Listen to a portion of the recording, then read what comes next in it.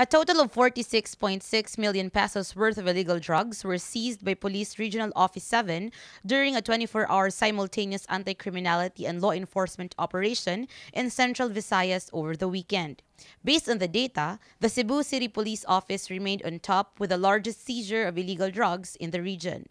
The CCPO seized up to more than 6 kilos of suspected shabu worth a total of 40,800,000 pesos.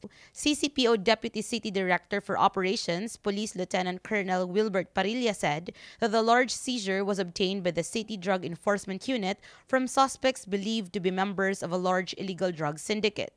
Still, the source of illegal drugs are believed to be from jail facilities.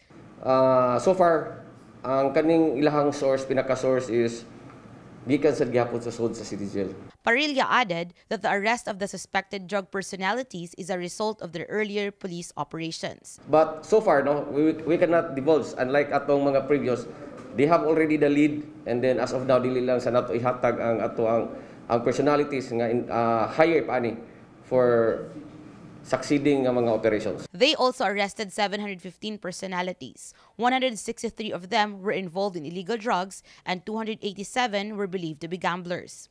Police also seized 233 loose firearms and 3 explosives, and 53 most wanted persons were also arrested with pending warrants of arrest, while 193 were warrants issued by the court were also arrested. Police Brigadier General Roque Eduardo Vega, the Chief of Police in Central Visayas, promised that they will further intensify the fight against criminals who poses a threat to the order and peace of the people of Region 7.